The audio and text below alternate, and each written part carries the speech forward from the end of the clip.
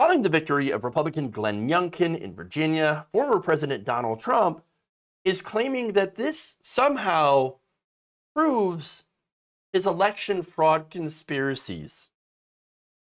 We have a very corrupt election process in this country. Well, you look at the Virginia results last night. I was chairman of your campaign of Virginia 16 and 20. They say we lost in 2020 by 10%. Youngkin turns around a year later, wins it by 2%. How do you get the kind of a turnaround in 1 year? Yeah, I don't believe that we lost it. I don't believe we lost Virginia. And I think they tried to get away with murder at Fairfax, but there were too many eyes on it this day. You know, when I ran, it was one of 50 states plus other areas, okay? The islands, etc. We have places that nobody ever heard of. And you got to see what a mess. What a mess, this election process.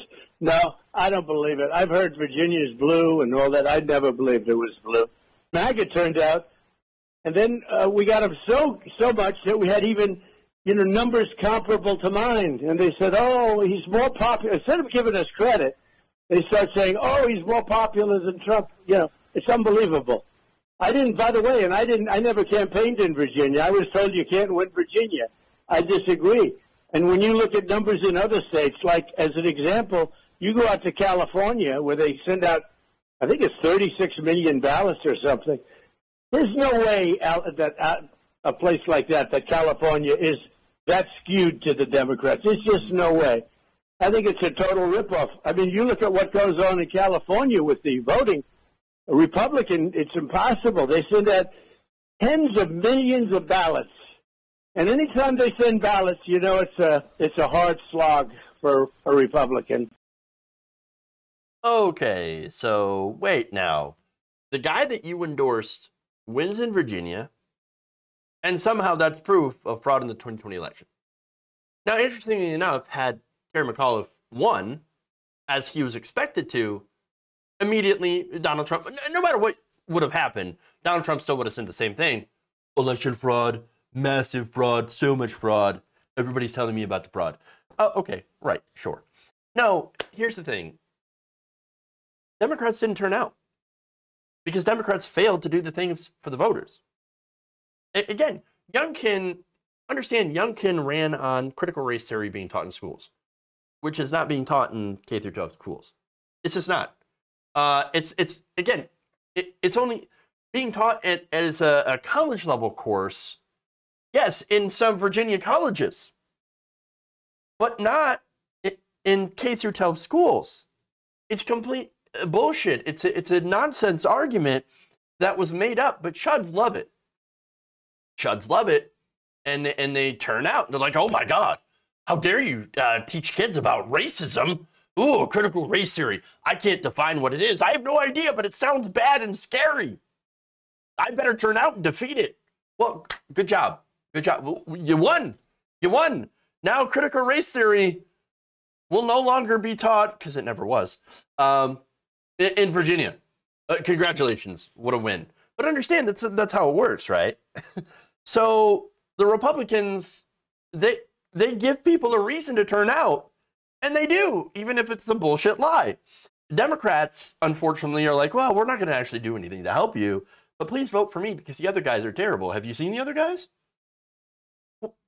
Wait, hold on. Why would anybody want to vote for a party that consistently sabotages itself in order to please corporate donors? A bunch of losers. Incredibly sad. Baby. But look, man, everything Trump says comes back to voter fraud, and everything the Democrats say, unfortunately, seems to come back to Donald Trump, at least when it comes to establishment Democrats. It's just a stupid and vicious cycle where nothing gets done for the American people.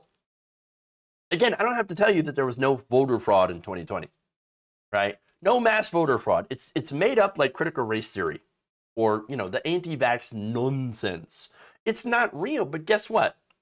It gets voters out. It gets the chuds out. You know what gets Democratic voters out? Policy. Policy wins. Improving the material conditions of your family.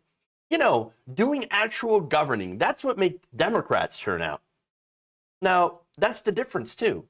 The chuds love getting lied to. Oh, no, they're teaching kids how to hate white people. Don't worry, though. Let me to fix the problem that I just made up. And that's what it is, culture war stuff. They just make things up, say, I'm against that. I can't believe the Democrats are doing the thing that I just made up. Elect me and I'll fix it and I'll prevent that. And they say, oh my God, yes, let's vote for him. But the Democrats are like, oh, yeah, you know what? I want to do higher wages. Oops, parliamentarian said no, but that's okay. I'll do something about climate change. Oops, the literal coal baron that is somehow part of the Senate also says no. But don't worry, I'll raise taxes on billionaires. Oops, my billionaire donors said no. What could we do? Here's some means-tested scraps. I mean, historic progress. Whereas Trump's insane pandering and constant lying about the election and all the culture war stuff, it works on their base. Because at least they have the appearance of solving the problem or trying to solve a problem, even if they've made up the problem. We get none of that from corporate Democrats. We get no actual solutions to problems, no actual policies to hang our hats on. And that's why we lose. That's how we lose. And by the way, only when Republicans get power and they fuck up so bad, do Democrats win. Because people are like, oh my God, what a fucking disaster. I can't believe we voted for the leopards eating faces, people's faces party. And then our faces got eaten. I guess we'll go with the Democrats who aren't that bad, but we expect them to actually do things. Oh, oops, the Democrats didn't do anything. So again, like it's just a constant cycle of, oh my God, these people are horrible. Let's vote in someone else. Oh, these people are just really, really disappointing because they didn't do anything. Let's try someone else, and on and on and on and on and on. And so the only fraud here really is the system that forces us to be trapped in this cycle. And the only kind of system that creates monstrous people like Donald Trump in the first place. If you enjoyed this video, please give us a like and share with your friends. You can subscribe and help out the channel by becoming a patron. It's patreon.com/Jeff Waldorf, or you can become a channel member as well by hitting the join button below.